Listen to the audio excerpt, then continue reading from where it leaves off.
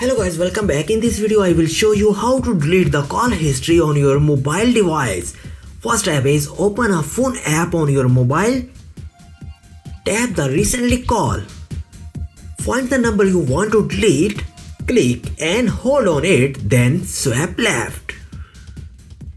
So this number will be deleted from the mobile history. If you want to delete all the numbers, then press any number and hold. Tap delete call logs. Tap the box to delete that calls.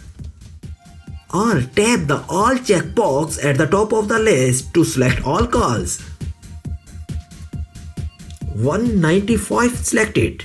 Then tap delete, it's at the bottom of the screen. Then tap delete. The history call is now deleted, but I am not deleted my mobile history.